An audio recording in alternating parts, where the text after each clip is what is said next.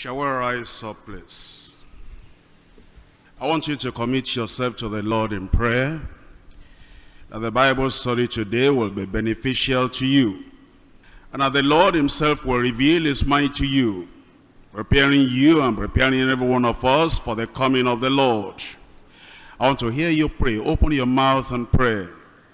In all the other locations where you're listening now, we need to rise up on our feet and talk to the Lord in prayer, that our coming to the Bible study will really benefit us and lift us up, prepare us for the great event that is coming, which is the rapture of the church. That the Lord will count us worthy to escape the great tribulation which is coming upon this world. And not only that we'll be fully and well prepared, but the people that listen to us, the people we share with, they too will be prepared by the Lord through our teaching and also through the example of our lives. In Jesus' name we pray. Heavenly Father, we thank you for the Bible study tonight. We thank you because you've gathered us together so that we can study your word. Thank you for the revelation of your word. And thank you because the Spirit has always been revealing to us, verse after verse and chapter after chapter, the great things that are to happen at the end of time. And Lord, as we're going through all these studies, we pray that we'll never remain the same in Jesus' name. That, Lord, the blood of Jesus will wash us from all uncleanness, and the fire of the Holy Ghost will pour fire, zeal, and passion in every one of us to be fully prepared and to help in preparing others for the coming of the Lord in Jesus' name. We're praying, oh Lord, that you help us not to toy, not to play with these great revelations and truths you are revealing to us week after week and day after day in Jesus' name. Once again today as we come, we're praying that your word will be revealed to every heart, that your Spirit will impress and impart all these things to our hearts, and we will be stronger for what we learn and study in Jesus' name. We thank you because we know you have answered. In Jesus' name we pray. Let's all be seated. Today we're in Revelation chapter 16. You remember that we studied the first part of chapter 16 last week, if you were here. And we read and we actually studied from verse 1 all through to verse 11. 7 angels holding 7 vials of the wrath of God. And then the angels were commanded to pour out that wrath, or that vial, that bowl of wrath, upon the world that will be, the earth that will be, at the time of the great tribulation. And then what we're looking at today is the outpouring of the vials of these angels. The 6th angel and the 7th angel are pouring out their vials, or their bowls of wrath. At this time we're studying. That is now in Revelation chapter 16. I'm reading from verse 12. Please open your Bible and follow through with me. And the 6th angel poured out his vial upon the great river Euphrates, and the water thereof was dried up, that the way of the kings of the east might be prepared. And I saw 3 unclean spirits like frogs come out of the mouth of the dragon, and out of the mouth of the beast, and out of the mouth of the false prophet. For they are the spirits of devils, working miracles, which go forth unto the kings of the earth and of the whole world, to gather them to the battle of the great day of God Almighty. Behold, I come as a thief. Blessed is he that watcheth and keepeth his garments, lest he walk naked, and they see shame. And he gathered them together unto a place called in the Hebrew tongue Armageldon. Verse 17. And the 7th angel poured out his vial into the air, and there came a great voice out of the temple of heaven, from the throne, saying, It is done. And there were voices and thunders and lightnings, and there was a great earthquake, such as was not since men were upon the earth. So mighty an earthquake and so great. And the great city was divided into 3 parts, and the cities of the nations fell, and great Babylon came in remembrance before God, to give unto her the cup of the wine of the fierceness of his wrath. And every island fled away, and the mountains were not found. And there fell upon men a great hail out of heaven, every stone about the weight of a talent. And men blasphemed God because of the plague of the hail, for the plague thereof was exceeding great. That's the passage we're looking at today. And as you look at verse 12, you will see, let me read the verse 12 again. You'll see it says, and the sixth angel poured out his vial upon the great river Euphrates, and the water thereof was dried up, that the way of the kings of the east might be prepared. That's why you see the title of the subject we're looking at today, Preparation for the Great Battle of Armageddon. Preparation for the great battle of Armageddon. There is going to be a decisive battle. It's going to be a great battle as the period of the Great Tribulation will be getting to its end. It is the great battle of Armageddon. And you see that as you look at verse 14. It says in verse 14, for they are the spirits of devils working miracles, which go forth unto the kings of the earth and of the whole world to gather them to the battle of that great day of God Almighty. In verse 16, and he gathered them together into a place called in the Hebrew tongue Armageddon. We're told that the word Armageddon is actually made of two Hebrew words, meaning the mountain of Megiddo. Megiddo was a town belonging to Manasseh, although within the limits of Issachar. You find that in Joshua chapter 17, verse 11. After it was conquered and destroyed, it was rebuilt again and fortified by Solomon. That's 1 Kings chapter 9 verse 15. It was at Megiddo that Deborah and Barak defeated Sisera and his host. Judges chapter 5 verse 19. And it was in that same place that the battle was fought that made Josiah to lose his life. He was actually slain there by Pharaoh Necho.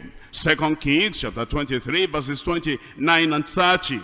There was a great mourning for Joshua, and any other grievous mourning was likened to the mourning in the valley of Megiddo. Megiddo then was a mountainous region, though the battles were fought in an adjacent valley. Actually, Napoleon called that place the greatest place of a battlefield.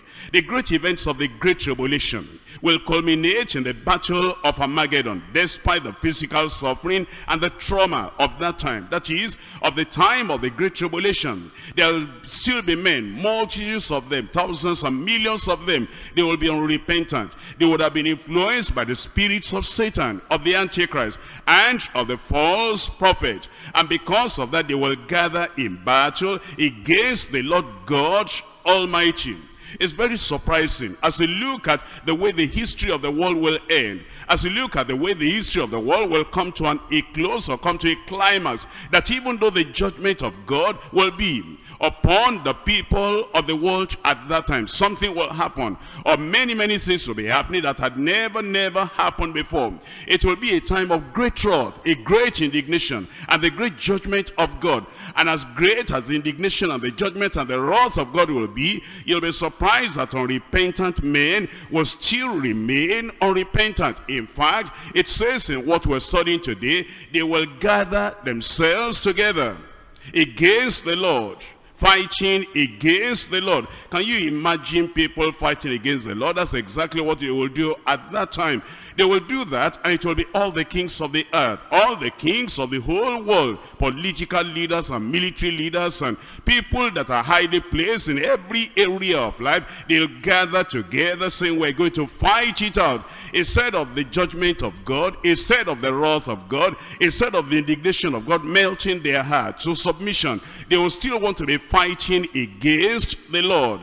But will that be the first time that humans or human beings will try to fight against God? No, not at all. It has always been like that.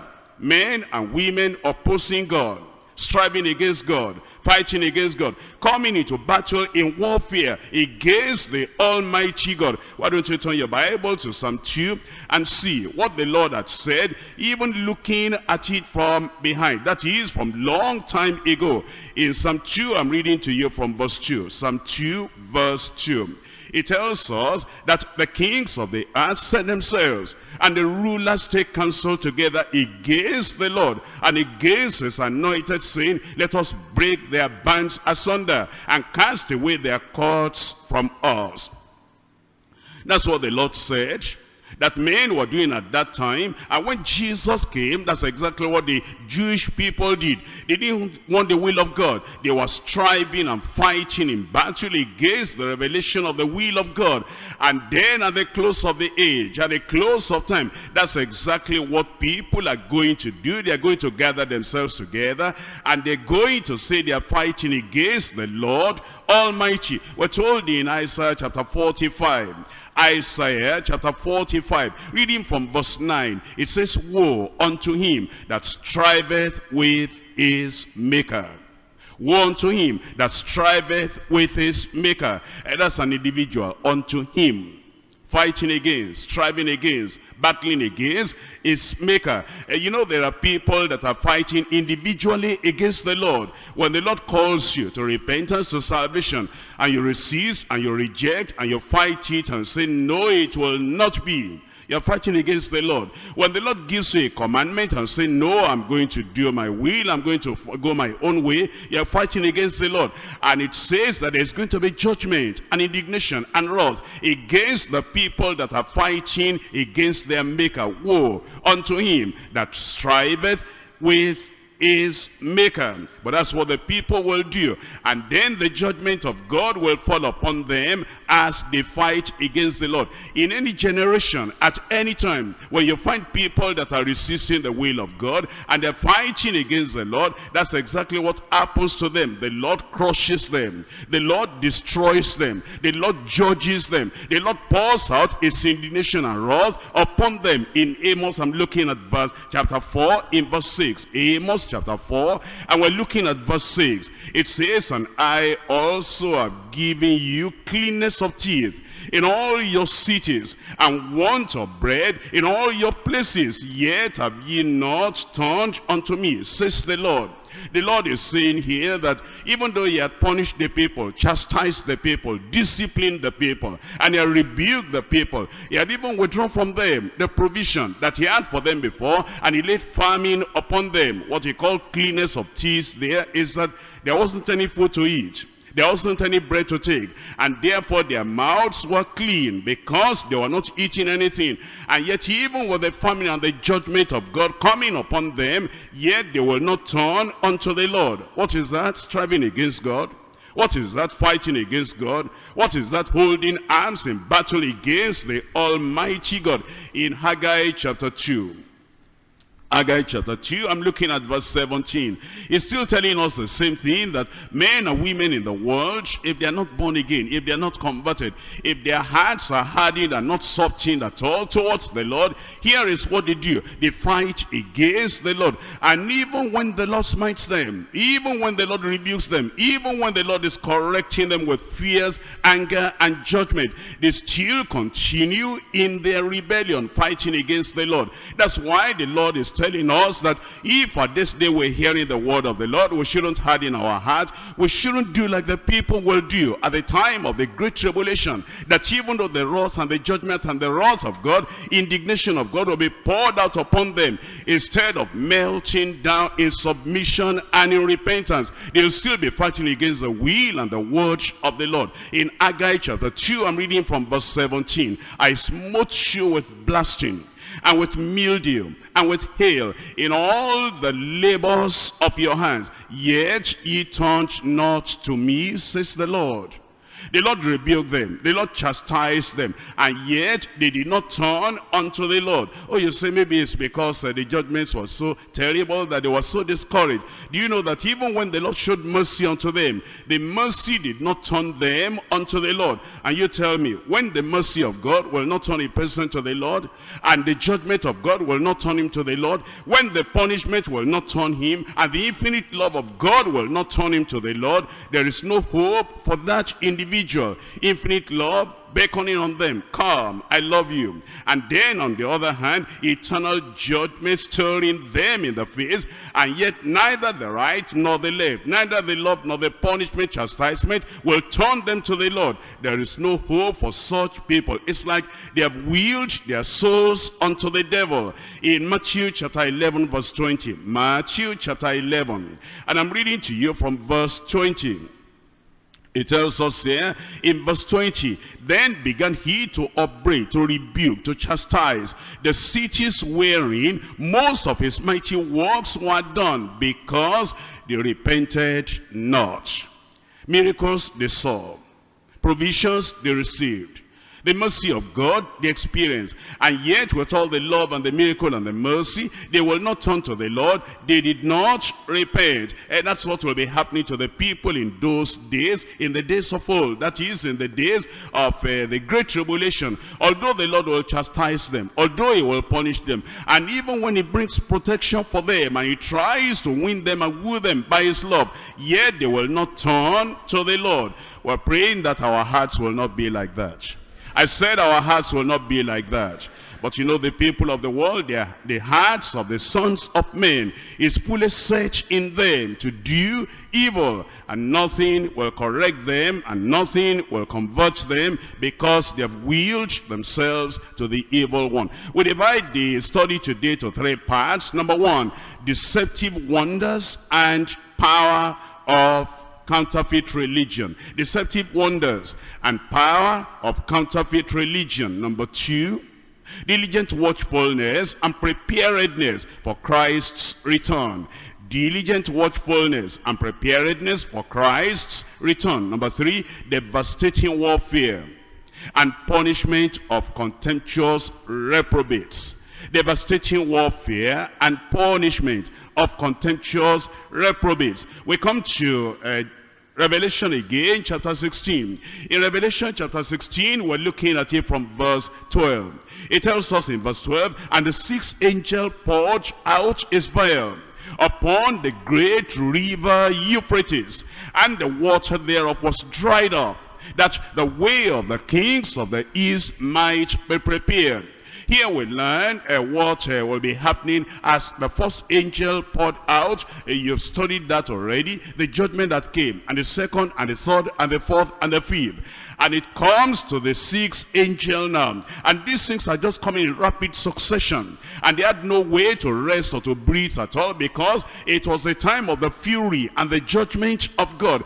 And there was no respite, and there will be no rest at all. And as the sixth angel will pour out its vial, then the river Euphrates will be dried up. Why will it be dried up? So that the people that are coming from the east, that is, the people that want to fight against the Lord will make the way for them. The Lord will say, you want to fight? Come on now. I'm going to make up the way for you. You want to rebel against the Almighty God and blaspheme him and carry arms against the Almighty God so that you'll have your way? Come on now. I'm going to open the river for you. And like Pharaoh and the chariots and the horsemen of Egyptians, like they did, that when they saw the Red Sea opened up, they were not afraid. They rushed in and moved in. That's exactly what the people are going to do in those final days, as the Lord will open up river Euphrates, and then they'll pass over so that they can come to Palestine. And when they come to Palestine, it is there they'll be fighting against the Lord.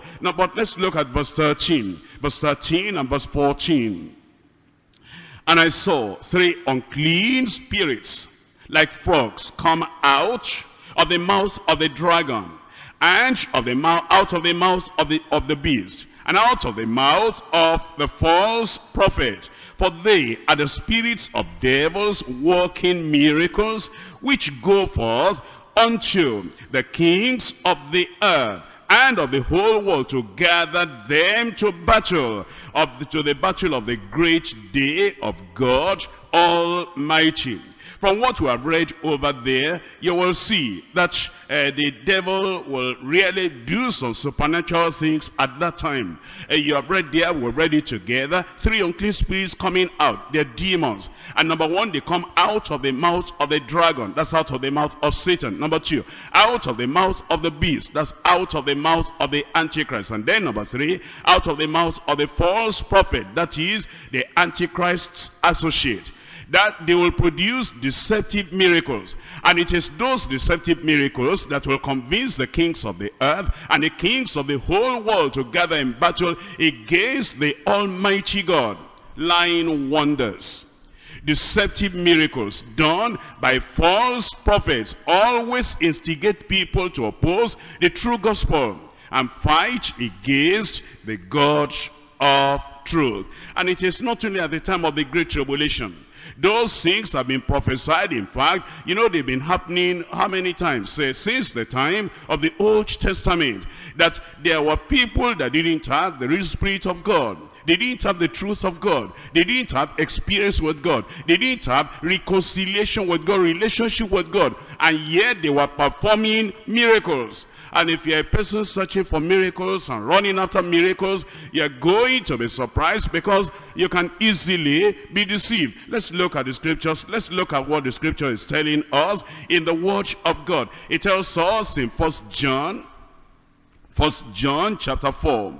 It's telling us that it's not every miracle that comes from God. It's not every miracle, every supernatural sign and wonder that comes from the Almighty God. That's the reason, even in the days in which we're living now, we ought to be very careful and very watchful so that we do not destroy ourselves or get deceived because of those lying wonders. It tells us in 1 John chapter 4, reading from verse 1, Beloved, believe not every spirit, but try the spirits whether they are of God, because many false prophets are gone out into the world.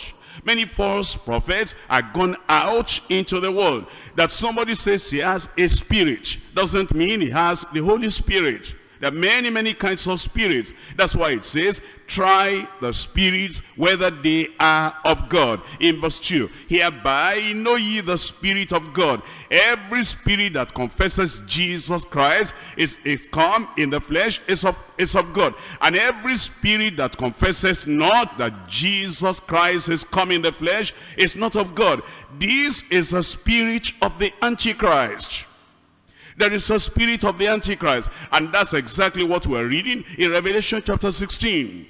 A demon, an evil spirit coming out of the mouth of the dragon, out of the mouth of the beast, out of the mouth of the false prophet. And these 3 evil spirits, they work miracles. And they work miracles to the point that those miracles convince the kings of the earth and the kings of the whole world that they rise in battle against the Almighty God. There is the spirit of the Antichrist. Wherefore ye have heard that it shall come, and even now already is it in the world.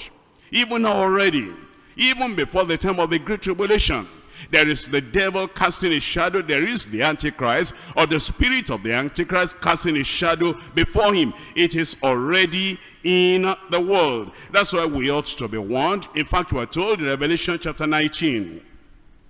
Revelation chapter 19, I'm reading to you from verse 20. It tells us, repeating it again, that the spirit of the Antichrist actually works miracles. It says in chapter 19 verse 20, and the beast was taken, and with him the false prophet that wrought miracles before him. The beast was taken.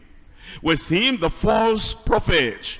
What did the false prophet do? That wrought miracles before him. And it says that had received the mark, and which had deceived them that had received the mark of the beast, and them that worshipped his image. They both were cast alive into a lake of fire, burning with brimstone. You will see then the end of all those prophets and the things that will be happening at the time of the Great Tribulation. Now you'll see I've omitted some verses there. I did that on purpose. I'm not going to go through those verses. Now, what do these miracles actually do?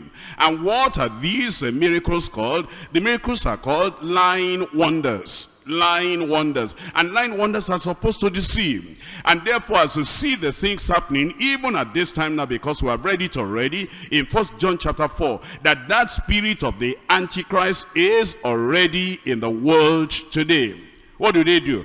Number one, there is the deception of counterfeit miracles. The deception of counterfeit miracles. Actually, when those counterfeit miracles take place, they deceive. And if you're a person running after those miracles, you're going to be deceived. And you're going to be taken out, jolted out, removed out of the way of righteousness, because your heart will go astray. Your mind will go astray. If the most important thing to you is that you want to see wonders, you want to see signs, you want to see miracles, and you don't care from what direction that miracle is coming from, you are going to be deceived. Number one, the deception of counterfeit miracles. I read again from Revelation chapter 16. Revelation 16 verse 13. And I saw 3 unclean spirits like frogs come out of the mouth of the dragon, and out of the mouth of the beast, and out of the mouth of the false prophet. Remember, the spirit coming out of the mouth of the false prophet, and all false prophets of all times, they are the spirits of the devil. And then it says, for they are the spirits of devils working miracles which go forth unto the kings of the earth and of the whole world, to gather them to battle against the great day of God Almighty. You see what those miracles do? Lying wonder, deceptive miracle, counterfeit miracles. They deceive people, and they make people to fight against God, against the truth, against the gospel, against sound doctrine. If you have met some people that have seen some miracles, counterfeit miracles, lying wonders, and you invite them to church, and you invite them to know the truth, and you invite them to be born again, or you invite them to holiness without which no man shall see the Lord, they'll say, what are you talking about? I can show you miracles. And they begin to tell you stories. A time when they were sick, a time when they were demon possessed, a time when somebody conducted a deliverance for them, a time when the doctor said he couldn't have a child, and miraculously they had a child. And these things might be coming from deceptive spirits, counterfeit miracles they are. And so let us be very careful of the deception of deceptive miracles. Look at Revelation chapter 13. Reading from verse 13, Revelation chapter 13, reading from verse 13. And he doeth great wonders, so that he maketh fire to come down from heaven on the earth in the sight of men, and deceiveth them that dwell on the earth by the means of those miracles which he had power to do in the sight of the beast, saying to them that dwell on the earth, that they should make an image to the beast, that which had the wound by the sword, and did live, and he had power to give life to the image of the beast. Think about a miracle. That just an image had been made, a lifeless image, a lifeless idol, a lifeless thing just constructed by somebody. And then this miracle worker has power to give life. If he's able to do that, then he can raise the dead. He can do a lot of things. And people will be running after that, and they forget salvation. And they forget sanctification, and they forget holiness, and they forget that without holiness no man shall see the Lord. They have seen miracle, miracle, miracle, miracle, and they're running after that. They are deceived already. Number two, what do those counterfeit miracles do? Number two, it brings denial of Christ's miracles. It brings denials of Christ's miracles. You see, when some people have seen some counterfeit miracles, they will not believe the genuine. They will say, well, everything is coming from the devil. And that's exactly what some people say concerning the miracles of the Lord Jesus Christ. In Matthew chapter 12, I'm reading to you from verse 22 to verse 24. Matthew chapter 12, verse 22. Reading from verse 22, it says, then was brought unto him one possessed with a devil, blind and dumb, and he healed him, in so much that the blind and dumb both spake and saw. And all the people were amazed, and said, is not this the son of David? But the Pharisees heard it. When the Pharisees heard it, they said, this fellow does not cast out devils, but by Beelzebub, the prince of devils. You see, when some people have seen counterfeit miracles, and they know that those people are not living right, they are committing fornication, they are committing adultery, but they prophesy. And they have many wives, they are polygamists, and yet they are performing miracles. The people that have seen that, and they have seen that this is all deception. When the true miracle actually comes, and the ministry of Christ actually comes forth, people are not going to believe. They'll say they are all of the same, birds of the same feather. They are doing it by the same evil power. It causes the denial of Christ's miracles. Number 3, it causes distraction from Christ's message. You see, when miracles happen, and it is coming from the wrong source, the people, they forget the message of Jesus. Except a man be born again, he cannot see the kingdom of God. They forget that. All that's important now is the counterfeit miracle. And then they forget that blessed are the pure in heart, and they shall see the Lord. They forget all that. Is that important anymore? And they forget restitution. And they forget sound doctrine. Because counterfeit miracles have the tendency of distracting from Christ's message. In Matthew chapter 7, I'm reading from verse 21. Matthew chapter 7 verse 21, not everyone that says unto me, Lord, Lord, shall enter into the kingdom of heaven, but he that doeth the will of my Father which is in heaven. Many will say to me in that day, Lord, Lord, have we not prophesied in thy name? And in thy name I've cast out devils, and in thy name I've done many wonderful works. These people are distracted. They are distracted from the real thing, from the essential thing, from the thing that takes us to heaven.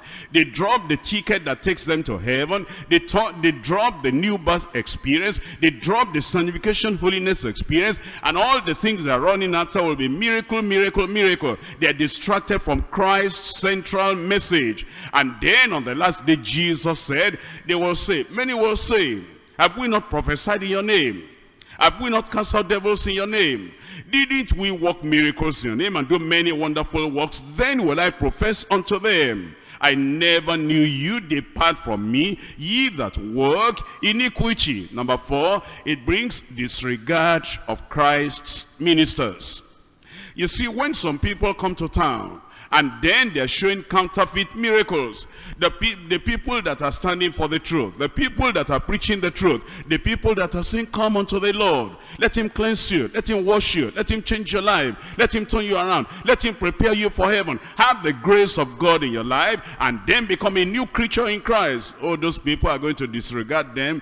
We're talking about feeding the hungry, we're talking about healing the sick, we're talking about deliverance, we're talking about prosperity, we're talking about miracles, and you are talking about born again restitution. What is all that? You see, the people will disregard Christ's ministers. In Acts of the Apostles chapter 8, Acts of the Apostles chapter 8, I'm reading to you there from verse 9, and see what these counterfeit miracles will do. Acts chapter 8, reading from verse 9, but there was a certain man called Simon, which before time in the same city used sorcery, and bewitched the people of Samaria, giving out that himself was some great one, to whom they all gave heed, from the least to the greatest, saying, this man is the great power of God. You see, if you are not, showing any kind of signs and wonders, you are not performing any miracle, you are just teaching the word of God like John the Baptist. And you are telling them to escape from the judgment of God and to escape from the wrath to come. And you are telling them the axe is laid already to the root of the tree. And every tree that bringeth forth not good fruit shall be cut down, hewn down, and thrown into the fire. And you are like John the Baptist, just, saying the word of God. It is not right for you to take your brother's wife. And then every time they come, it's about salvation, it's about repentance, it's about righteousness, it's about preparing to meet the Lord your God. And then there's somebody in town, a great man, a great one, a miracle worker. The people are going to disregard you. They say, we don't want all that message of holiness and righteousness. Is that what we're going to eat? Is that where we're going to be sitting down? We're talking about, solving our problems, removing our mountain and breaking our yokes. And you are talking about repentance and heaven. Who cares about repentance? Let me get healed. That's what was happening here in verse 11. To him they had regard. because of that, of a long time, he had bewitched them with sorceries. But thank God, eventually Philip came. And when Philip came, the power that Philip manifested went beyond the power of that false person there. And then the people were able to come. But number 5, it brings delusion on compromising miracle seekers. Delusion. Uncompromising miracle seekers. There are some people, they're miracle seekers. The only thing they're looking for, if they come to any church, they say, I came here, I didn't come for teaching, I didn't come for studying, I didn't come for transformation, I didn't come for being a new creature, I came for miracle. Anywhere I see miracle, I will stay there. There are some compromising miracle seekers, and those people are going to be deluded. Delusion is going to come upon them, especially in these last days when the devil is raising up counterfeit miracle workers. In 2 Thessalonians chapter 2, 2 Thessalonians chapter 2, I'm reading from verse 9. Even him whose coming is after the working of Satan, with all power and signs and lying wonders. You see that? Those wonders, they tell you lies. Those wonders, they deceive you. The lying wonders, and with all deceivableness of unrighteousness in them that perish, because they received not the love of the truth, that they might be saved. They received not the love of the truth, that they might be saved. They don't want salvation. They're not looking for regeneration. They're not looking for the opportunity and privilege that the grace of God will come to them and their names will be written in the book of life. All they're looking for is counterfeit miracle, lying wonders, deceivableness of unrighteousness in them that perish, because they received not the love of the truth, that they might be saved.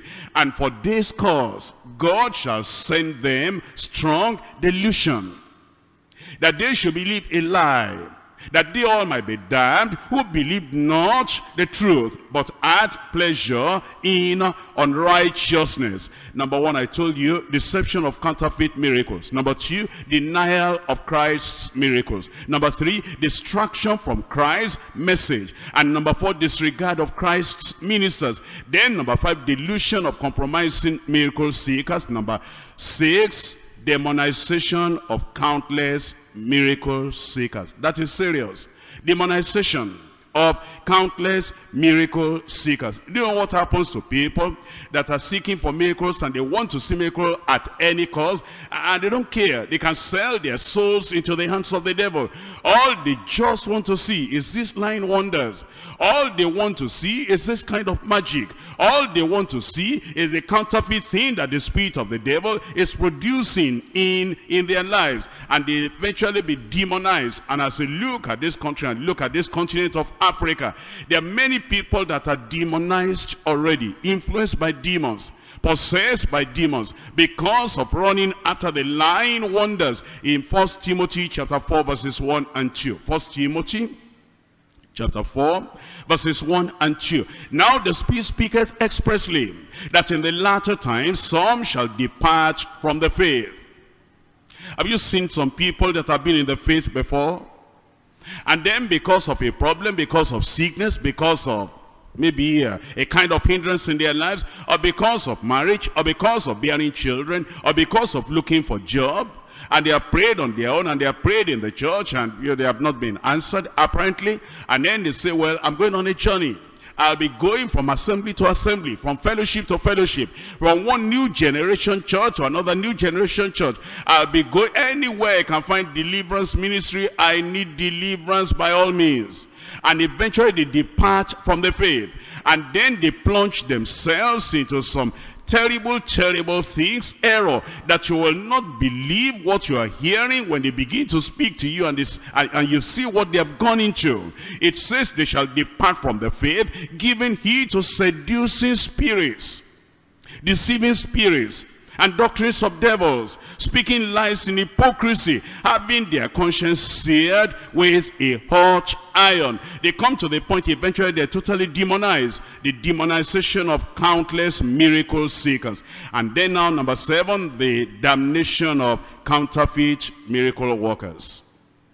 The damnation of counterfeit miracle workers. In 2 Corinthians chapter 11, 2 Corinthians chapter 11, I'm looking at it from verse 13. 2 Corinthians chapter 11 from verse 13. It says, for such are false apostles, deceitful workers, transforming themselves into the apostles of Christ. They will tell you that they belong to Christ too. In fact, they might even mention it, the name of a pastor, the name of a preacher you respect, and they will say that we're together, we're doing the same thing. And actually, you know, we use the same outline, and we're going the same direction. And in fact, I saw him, and he laid hands on me, and this is how these things are happening. They will tell you lies and transform themselves into apostles of Christ. And no marvel in verse 14, for Satan himself is transformed into an angel of light. Therefore it is no great sin if his ministers also be transformed as the ministers of righteousness, whose end shall be according to their works. And that's the reason you need to be careful in these last days in which we are living, so that you will not be deceived by the power and the wonders of counterfeit religion. We come now to point number 2. Point number 2, diligent watchfulness and preparedness for Christ's return. Diligent watchfulness and preparedness for Christ's return. We're now back to Revelation chapter 16. In Revelation chapter 16, I'm reading from verse 15. Revelation chapter 16, verse 15. Behold, I come as a thief. Blessed is he that watcheth, and keepeth his garment, lest he walk naked, and see his shame. The Lord here is calling his own people to watchfulness, and it is to be diligent watchfulness and preparedness for return of the Lord, for the coming of Christ. And for us, it means that we ought to prepare for the rapture. We ought to prepare when the Lord will sound the trumpet, and when the angel will sound the trumpet, and the Lord will appear, and the dead in Christ shall rise, and then we which are alive shall be caught up together with them to meet the Lord in the air. It needs preparation. That's exactly what the Lord is saying here. Behold, I come as a thief. What does he mean, I come as a thief? Number one, it means I come suddenly, when most people are not prepared. You see, when thieves come, many people are not prepared. Many people are not ready. And that's what the Lord is saying. The Lord is saying, I'm going to come when many people are not prepared, as a thief in the night. Number two, what it means is he'll be coming unannounced, unexpectedly, at such an hour as we think not. Number three, he'll be coming to take only what is precious and valuable to him, and then he will leave behind what is worthless and useless. Tell me, when a thief comes in the night to a house, does the thief carry everything in the house? No, not at all. Only the things that are precious to that thief, that the thief will carry away. And then he will leave the things that are useless and worthless. He'll leave all those things behind. And the Lord is saying, I am coming. And when I come, I'm not going to take everybody in the world. I'm going to take those people that are precious to me. Who are the people that are precious to the Lord? Those who are saved, those who are sanctified, those who are obedient to the word of God, those who are walking in righteousness, and those who are walking with the Lord, those who are dedicated and consecrated, committed unto the Lord, those who are watching for their Lord's return. Those are the people that are valuable, precious, peculiar treasures to the Lord, and those are the people he's going to take away when he comes. The question is, are you like that? Or are you a useless churchgoer, coming and going, crawling in and crawling out, and you are worthless to the Lord? When the Lord comes, it's not going to take the people that are useless, or the people that are worthless, or the people that are not serving him, or the people that have not been saved, the people that have not been sanctified, the people that are not holy. Is going to take the precious, valuable, peculiar treasures to himself. Number four, when he says, I'm coming like a thief. When a thief comes, the thief does not stay. The thief comes all of a sudden, takes what he wants to take, and then he goes away. And that's what the Lord is saying. I am coming again, and I'm not coming to stay. I'm not going to remain there in the earth, but I'll be coming for a purpose and returning to my heavenly home. And in view of the coming of the Lord, that's why the Lord is saying, watch. Let us first of all see the announcement of the coming of the Lord over and over in Scripture. In Revelation chapter 1 verse 7. Revelation Revelation chapter 1 verse 7. Behold, he cometh with clouds, and every eye shall see him, and they also which pierce him, and all the kindreds of the earth shall wail because of him. Even so, amen. The Lord is telling us there that he is coming, and there's the testimony, there is the utterance everywhere in scripture, especially in this book of Revelation, that Christ is coming, is coming, is coming again. And we look at Revelation chapter 3 verse 11. Revelation chapter 3, looking at verse 11. Behold, I come quickly. Hold that fast which thou hast, that no man take thy crown. Hold it fast. What you have, what is that? What will qualify you to see the Lord? Your salvation, the righteousness, the grace of God, the goodness of God in your life, and the privileges the Lord has given you, and the spiritual important things the Lord has given you, those indispensable qualities of the Christian life. Hold them fast. And the sound doctrine of the word of God. The devil will fight that every turn of the way, but the Lord is saying, hold what you have, hold it firm, hold it fast, so that nobody will take your crown. In Revelation chapter 22, Revelation chapter 22, again we're looking at what the Lord is saying to his own people. Revelation chapter 22 verse 7, it tells us, behold, I come quickly. Blessed is he that keepeth the sayings of the prophecy of this book. That is the people that the Lord will be coming for. They are the people that are keeping to the word of God. And it will not be the careless people, the backsliding people, the nonchalant people, the carefree people, the I don't care what happens people. They are the people that care, and they are the people that cherish the word of God. In verse 12, it says, and behold, I come quickly, and my reward is with me, to give every man according as his work shall be. What's your work like? Because we were created unto good works, that we shall walk in them. And when the Lord comes, it will be coming for the people that are very diligent in serving the Lord. And then it tells us in verse 20 there, in verse 20, it tells us, he that testified these things says, surely I come quickly. Amen. Even so, come, Lord Jesus. There should be no doubt in your heart at all that the Lord is coming. And if you are not going to regret when he comes, if you are not going to be ashamed when he comes, you must abide in the truth. Abide in the word of God. Abide in the experiences that the Lord has given you. In 1 John chapter 2, 1 John chapter 2 verse 28. And now, little children, abide in him. Abide in the word of God. Abide in the love of God. Abide in the word. Abide in obedience. Abide in your faith in the Lord. Little children, young converts, and people of God, abide in him, that when he shall appear, we may have confidence and not be ashamed before him at his coming. That is, if you are not going to be ashamed that he's coming, you'll abide in the Lord. All the things you have learned, all the things you have known, everything the Lord has revealed to you, you abide in them. In 1 John chapter 3, I'm reading from verse 1. 1 John chapter 3, verse 1. Behold, what manner of love the Father has bestowed upon us, that we should be called the sons of God. Therefore the world knoweth us not. Therefore the world knoweth us not. We're talking about preparing for the coming of the Lord. And it says the people that will be ready, and the people that the Lord is coming for, the people of the world will not recognize you. And tell me, if you go into politics, the people of the world, they have to recognize you before they can vote for you. And you have to go their way and do their thing and speak their language and dance to their tune a little bit at least before they'll be able to accept you.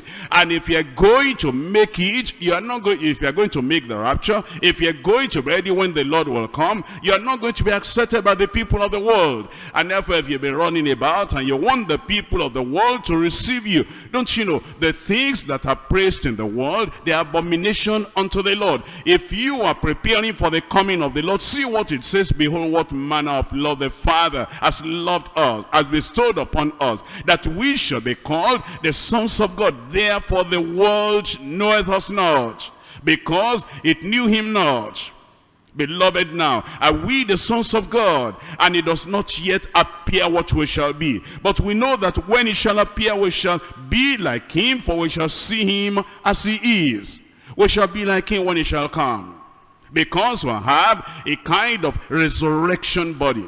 A kind of body that will never die again, that will never feel pain again, no sickness again, nothing of that nature again. We shall be like him. We shall see him as he is. But it is very important. And every man that has this hope in him purifieth himself, even as he is pure. Those are the people that the Lord will be coming for.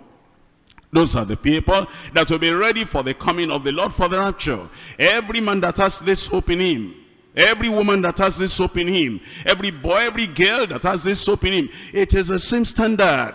It is the same requirement. We need to be saved, born again, and we need to have the mind of Christ, the Spirit of Christ within us, and the sanctified heart, and the sanctified life, and the holy, pure life we ought to have if we're going to be ready for the coming of the Lord. Every man that has this hope in him purifies himself, even as he, Christ, is pure. And that's what the Lord is telling us in Matthew chapter 24. Matthew chapter 24, we're looking at it from verse 42. It's telling us that we need to prepare. We need to be ready for the coming of the Lord. And these are the words of the Lord Jesus Christ himself before he left his disciples here in the world. In Matthew chapter 24, verse 42. Watch ye, watch therefore, for ye know not what hour your Lord doth come. You don't know. That's why there's no room for carelessness. There's no room to indulge in bitterness, and to indulge in grudges, and to indulge in complaints, and to indulge in tale-bearing, and to indulge in any sin, whether it is a small sin, a little sin, a hidden sin, a secret sin, a besetting sin. There is no chance at all, there is no time at all to indulge in anything that is wrong, because it says in that verse 42, watch therefore, for ye know not what hour your Lord doth come. In verse 43, but know this, that if the good man of the house had known in what hour, in what watch the thief would come, he would have watched and would not have suffered, permitted his house to be broken up. Therefore be ye also ready, for in such an hour as ye think not, the Son of Man cometh. In such an hour as ye think not, the Son of Man cometh. It tells us in 1 Thessalonians chapter 5. 1 Thessalonians chapter 5, still telling us that it is when people do not expect that the Lord will come, that's the time he will come. Do you know there are people that they are careless with their Christian lives? And while the Spirit of the Lord is turning them up and warning them and reminding them, make right your way. Shape up. Sit right. Live right. This careless life, if the Lord comes and meets you in this condition, you'll be lost forever. You know, there are some people that will just continue like, the Lord cannot come now. The Lord cannot come. How do you know the Lord cannot come now? Because it is at such an hour as you think not, the Lord will come. In fact, he tells us in 1 Thessalonians chapter 5. 1 Thessalonians chapter 5, reading there from verse 2, it says, for yourselves know perfectly that the day of the Lord so cometh as a thief in the night. For when they shall say peace and safety, then sudden destruction cometh upon them as travail upon a woman with child, and they shall not escape. And then he tells us in verse 4, it says, but ye, brethren, are not in darkness, that that day should overtake you as a thief. Don't let us live careless lives as the people that do not know that the Lord is coming. If we're going to be prepared for the coming of the Lord, what kind of life should we be living? Well, this kind of life, you cannot live it except you are born again. This kind of life, you cannot live it except your life is full of the grace of God, the grace that comes at salvation, and the grace that comes at sanctification, the grace that makes us righteous and holy and godly. Without that grace, there's no way you can live like this. Look at it yourself in 2 Peter chapter 3. 2 Peter Chapter 3, here is what it takes. And with what it takes here, you know, this goes beyond human effort. It takes the grace of God. It takes divine mercy and love and power coming upon our lives, turning us around so that we'll be who he wants us to be. It tells us in 2 Peter chapter 3 verse 9, the Lord is not slack concerning his promise. That is the coming of the promise of the coming of the Lord. Some people are saying, but how many times have I heard the Lord is coming? The Lord is coming. The Lord is coming. And he has not come. And the Lord is telling us here, the word of God is telling us, the Lord is not slack concerning his promise, as some men count slackness, but is long suffering to us word, not willing that any should perish, but that all shall come to repentance. Not willing that any shall perish, but that all shall come to repentance. What's the implication of that? Those who don't come to repentance will perish. Those who don't turn from their wicked ways will perish. Those who do not yield to the word of God, surrender to the word of God, and make a turning around, they will perish. And the Lord doesn't want us to perish. That is why the Lord has not come. And then he says, he tells us in verse 10, but the day of the Lord cometh as a thief in the night, in the which the heaven shall pass away with a great noise, and the elements shall melt with fervent heat, and the earth also and the works that are therein shall be burnt up. The Lord is telling us that many things that people are running after. I must have this, I must have this, I must have this. All those things will be burnt in fire. And there are people that are not preparing to meet the Lord, and they are not getting saved, they are not getting sanctified, they are not living the life, they are not seeking for the grace of God that will prepare them for the coming of the Lord. Why? Because they are busy looking for money. They're busy looking for material things. And it says the whole earth and the elements thereof and the works that are therein are going to be burnt up with fervent heat. And then he said in verse 11, seeing then that all these things shall be dissolved, what manner of persons ought ye to be in all holy conversation and godliness? It takes that holy conversation, and it takes that holy lifestyle, it takes that pure lifestyle, and it takes that heart of holiness and righteousness before we'll be able to meet the Lord when he comes. That's why it says in verse 12, looking for and hastening unto the coming of the day of God, wherein the heavens being on fire shall be dissolved, and the elements shall melt with fervent heat. Nevertheless, we, according to his promise, look for new heavens and a new earth, wherein dwelleth righteousness. Wherefore in verse 14, beloved, seeing that ye look for such things, be diligent, that ye may be found of him in peace, without spot and blameless. That's what the Lord is telling us, and the Lord is telling us we ought to watch, we ought to watch. It tells us in Mark chapter 13. Mark chapter 13, I'm reading to you from verse 33. In Mark chapter 13, verse 33, here is what the Lord himself is saying to every believer, to every one of us here. It says, take ye heed, watch and pray, for ye know not when the time is. Take heed, watch and pray. Here the Lord is telling us something. He tells us, watch and pray. Maybe you want to write this down. Number one, watch and pray. You're watching over the things that the Lord has given you. You're watching over the precious experiences that you have. Watch and pray. 2, wait and prepare. Be as the people that are waiting for their Lord. And that time of waiting is not time of indolence. It's not time of idleness. It's not time of doing nothing. It is the time of preparation. You wait and you prepare.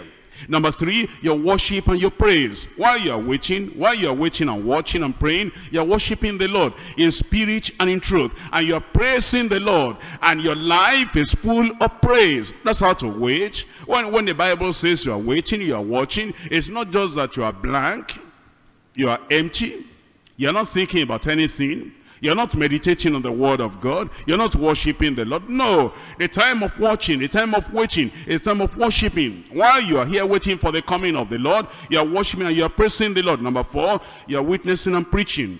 Witness and preach. Because that's the reason why we're even waiting here to start with. Because he said, occupy until I come. The watching and the praying is not a kind of idle watching, indolent watching. We're witnessing and preaching. Because he says, shall receive power.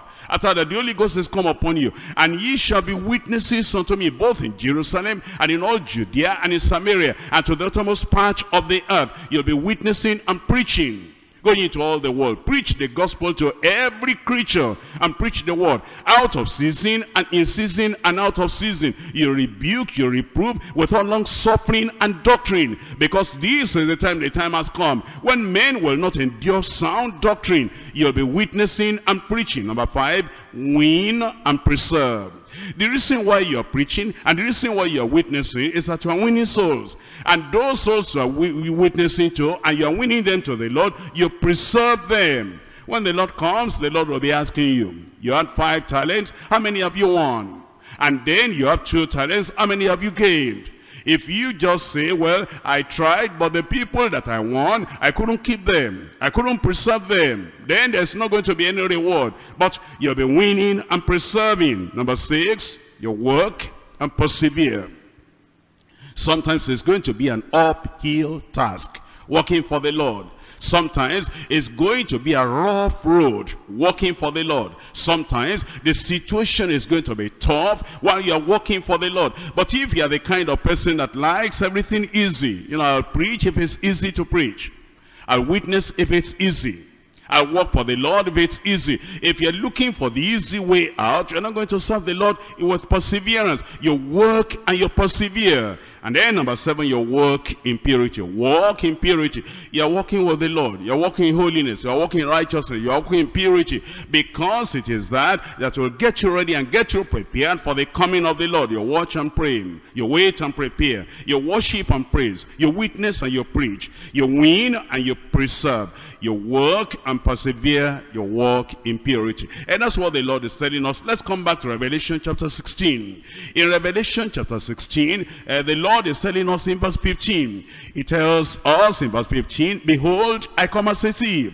Blessed is he that watcheth, and keepeth his garment, lest he walk naked, and the see his shame. What the Lord is telling us to keep is that we are watching over our garment. What kind of garment? You see this one we're wearing? No, this one only covers the body. It's talking of the garment that covers the soul. It's talking about the garment that preserves and protects the soul from the judgment of God. It's talking about the garment of salvation, the robe of righteousness. That's what you have to watch. When you get saved, that's what you have, the garment of salvation. Isaiah chapter 61. In Isaiah chapter 61, I'm reading to you from verse 10. Isaiah chapter 61, reading there in verse 10, the garment of salvation, the robe of righteousness.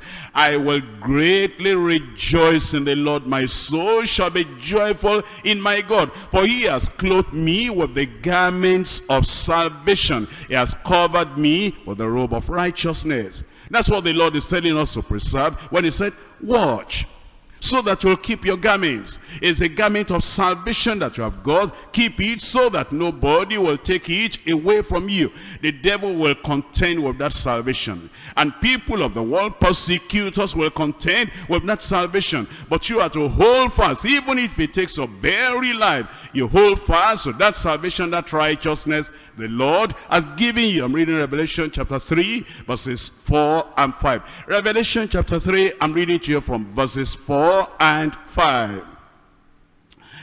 Thou hast a few names even in Sardis, which have not defiled their garments. They shall walk with me in white, for they are worthy. He that overcometh, and the same shall be clothed in white raiment. White raiment. And I will not blot out his name out of the book of life, but I will confess his name before my Father and before his angels. Do you see the white raiment there? What's that talking about? That's a righteousness. That's the holiness. In Revelation chapter 19, I'm reading from verse 7 and from verse 8. Let us be glad and rejoice. Give honor to him. For the marriage of the Lamb is come, and his wife has made herself ready. And to her was granted that she should be arrayed in fine linen, clean and white. clean and white, for the fine linen is the righteousness of the saints. That's what the Lord is telling us to preserve. That's what the Lord is telling us to keep. And he's saying, blessed are those people that are watching and they're keeping their garments, lest they walk naked and people see their shame. I come to the last point now, which is devastating warfare and punishment of contemptuous reprobates.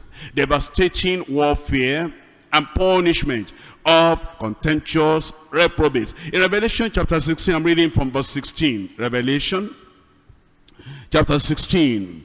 Reading from verse 16. And he gathered them together unto a place called in the Hebrew tongue Armageldon. And the seventh angel poured out his vial into the air, and there came a great voice, and there came a great voice out of the temple of heaven, from the throne, saying, it is done. It is done. Then it said, and there were voices, and thunders, and lightnings, and there was a great earthquake, such as was not since men were upon the earth. So mighty an earthquake, and so great. And the great city was divided into 3 parts, and the cities of the nations fell. And great Babylon came in remembrance before God, to give unto her the cup of the wine of the fierceness of his wrath. And every island fled away, and the mountains were not found. And there fell upon men a great hail out of heaven, and every stone about the weight of a talent. If you can think of a bag of cement, and it's like a stone, as heavy as a bag of cement, coming from heaven, coming from the sky, and falling upon men, falling upon men. That's how terrible it will be. And then people will just be crushed to death. And those who do not die, it says, and men blasphemed God because of the plague of the hail. For the plague thereof was exceeding great. It was exceedingly terrible. Now you will see that at the end of time, that is when the great tribulation will be coming to a close. At that time there will be this great battle in a particular place that is called Armageddon. That is the Mount of Megiddo. Mount Megiddo. That's about 60 miles north of Jerusalem. And the battle of Armageddon will complete God's wrath, and it immediately precedes the second coming of Christ. I hope you understand. We're waiting for the rapture now. Anytime from now, the rapture may take place. Immediately after the rapture, there will be the great tribulation, and that will take place for 7 years here on earth. And then after that 7-year period, there will be the second coming of the Lord. That is, it will appear, and that's the time when it will be for the repentance, national repentance of the people of Israel. And that time, it will bring the worst calamity in the history of the world. The climax of the wrath of God will be a devastating earthquake, as we read it now in these closing verses of chapter 16. It will be the most terrible earthquake in Earth's history. And then he tells us at that time, Babylon will come into remembrance before the Lord, to give unto her the wine, the cup of the wine of the fierceness of the wrath of God. Babylon actually will be the center or the capital of the Antichrist's empire in the last days, at the time of the great tribulation. And it will receive a special outpouring of the wrath of God. These plagues and these judgments will not convert the followers and the worshippers of the Antichrist. I wish a suffering will convert people. I wish that the wrath of God will just turn people around. But no, it doesn't. And it tells us that they'll be fighting against the Almighty God. In Joel chapter 3. Joel chapter 3, let us see what is going to be happening at the end of time. It's what we read about already in Revelation chapter 16, in those closing verses of that chapter. And yet other parts of the Bible tell us about the things that will be happening at that time, the great battle that is called the great battle of Armageddon. In Joel chapter 3, here it is in a reading from verse 9. Let us go to verse 2 first. Joel chapter 3 verse 2. I will also gather all nations, and I will bring them down into the valley of Jehoshaphat, and will plead with them there for my people and for my heritage Israel, whom they have scattered among the nations and parted my land. Then in verse 9, proclaim ye among the Gentiles, prepare war. Wake up the mighty men. Let all the men of war draw near. Let them come up. Beat your plowshares into swords, and your pruning hooks into spears. Let the weak say, I am strong. Actually, when we quote that, many people, many times we quote it out of context. It's actually talking of the time of the battle of Armageddon. In the last day, when the Lord will say, nobody has reason to be weak now, it's going to be a great battle, and the people of the world are going to be destroyed and devastated and damned. And anybody that is feeling weak, get up, be strong, and then come into this fight, because he'll open up the way of the river Euphrates, that the kings of the earth and the whole kings of the whole world will gather to that battle. And then it says in verse 11, assemble yourselves and come all ye heathen, and gather yourselves together round about. See the cause thy mighty ones to come down, O Lord. Let the heathen be wakened and come up to the valley of Jehoshaphat, for there will I sit to judge all the heathen round about. Put ye in the sickle, for the harvest is ripe. Come, get you down, for the press is full, the fat over and the fats overflow, and for their wickedness is great. And then it says, multitudes, multitudes in the valley of decision. That's the valley of that Armageddon. It says in the valley of decision, for the day of the Lord is near in the valley of decision. And as Joel spoke about it, Micah also spoke about it. In Micah chapter 4, I'm reading from verse 11. Micah chapter 4, reading from verse 11. Now also many nations are gathered against thee, that say, let her be defiled. Let our eye look upon Zion, but they know not the thoughts of the Lord, neither understand they his counsel. For he shall gather them as the sheaves into the floor. Arise and thresh, O daughter of Zion, for I will make thine horn iron, and I will make thy hoofs brass, and thou shalt beat in pieces many people, and I will consecrate their gain unto the Lord, and their substance unto the Lord of the whole earth.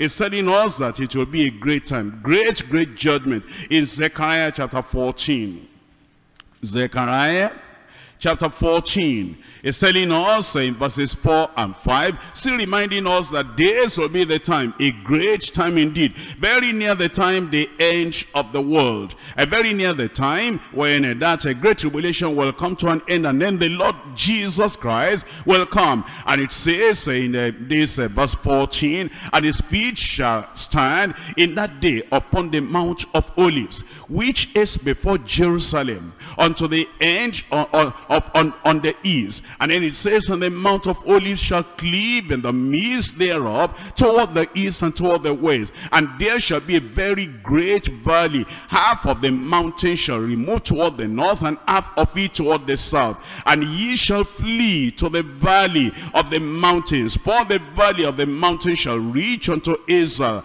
Yea, ye shall flee like as ye fled from before the earthquake in the days of Uzziah the king of Judah. And the Lord my God shall come, and all saints with thee. It's telling us that there will be a time of trouble, a time of great tribulation, a time when many people will suffer. And I pray that you will not be in the world at that time. If you are not going to be in the world at that time, it means that you have given your life to the Lord Jesus Christ. You would have been born again. In Isaiah chapter 8, I'm reading from verse 21. Isaiah chapter 8 verse 21. And it shall pass through it, hardly be stirred and hungry.